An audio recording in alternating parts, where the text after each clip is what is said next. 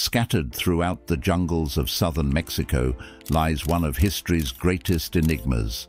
17 massive stone heads, some towering up to 11 feet and weighing as much as 40 tons. These sculptures were carved over 3,000 years ago with basalt, a rock that is found over 90 miles from where the heads were discovered.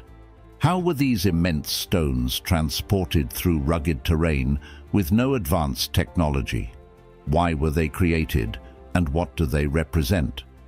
The Olmec civilization existed from 12,000 BCE to 400 BCE and are known to be responsible for these massive figures.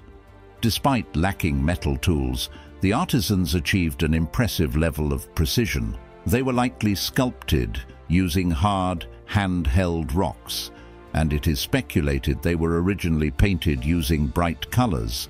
Each stone is uniquely and intricately carved with striking facial features and are adorned with headdresses or helmets that were worn by the Olmec people in battle. It was a widely held belief in Mesoamerican culture that the head alone contained the emotions, experience, and soul of an individual, which may explain why the sculptures only depict the head. Scholars have long debated whether these sculptures were symbolic of power or if they played a role in ancient rituals, as they are said to have been thrones or altars that were often moved by the Olmec people for ritualistic purposes. Equally perplexing is the question of how these massive boulders were moved over 90 miles from the Tuxtla Mountains to their final resting places at sites like San Lorenzo and La Venta. The coordination and manpower required to move such heavy stones through rivers and across dense forests imply an advanced level of planning and engineering far beyond what was previously believed possible for an ancient society.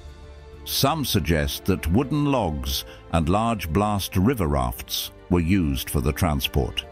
Once the stones reached their destinations, they were intricately shaped into the detailed portraits that vary in pattern and design. Mysteriously, some of these heads appear to be deliberately defaced and buried sometime before 900 BCE, perhaps to mark the end of a ruler's reign. However, the reasons behind their burial is as elusive as the disappearance of the Olmec civilization itself. With no definitive answers, the questions surrounding these towering sculptures remain some of the greatest unsolved mysteries in archaeology.